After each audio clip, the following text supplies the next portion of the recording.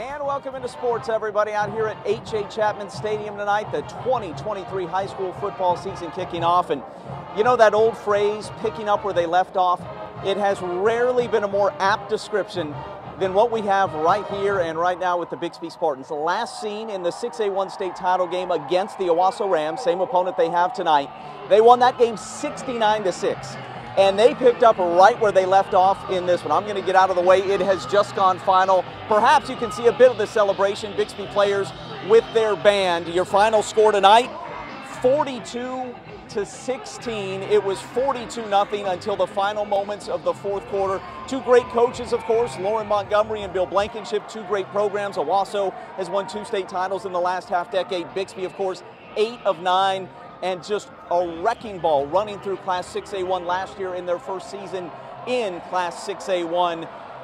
This dynasty, this budding dynasty, it ain't going to stop this year. It's not stopping anytime soon.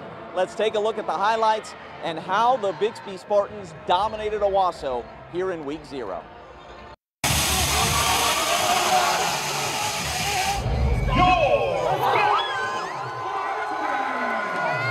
Former Bixby star, current TU receiver Braylon Presley on hand for this one. The Spartans offense still going up and down the field just like it did when Braylon was there. Opening drive using a 3-quarterback rotation, just showing off.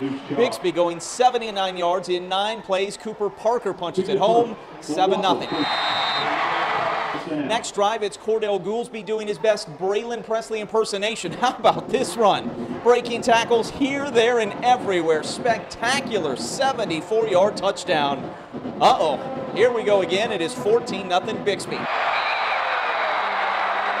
No flags, touchdown. They outgain Owasso 222-17 in the first. Carson Kirby to Sam McCormick on 3rd and 8, keeping the third drive alive.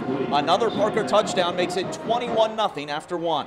Second quarter, it's the third quarterback, Clay Peters, finding the end zone from 13 yards out.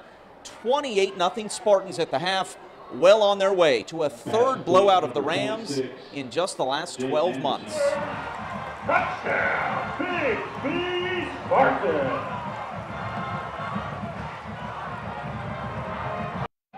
And it would continue in the second half. Clay Peters with a 62-yard touchdown run in the third quarter to make it 35-0. Cordell Goolsby with another long run, about 200 total yards on the night for Goolsby. I think he might just be our first FNL player of the week. That'll be next Thursday.